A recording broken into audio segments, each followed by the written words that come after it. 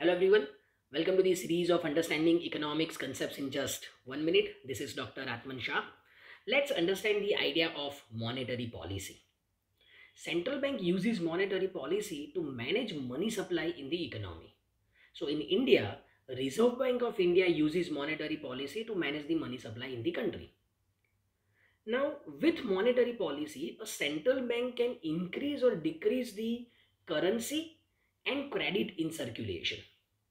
So during inflation, central bank tries to reduce the liquidity, tries to reduce the currency and credit in the economy, which in turn reduces the spending.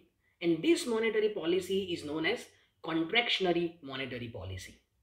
On the other hand, in recession, central bank tries to increase the liquidity in the economy. And therefore, this kind of monetary policy is known as expansionary monetary policy.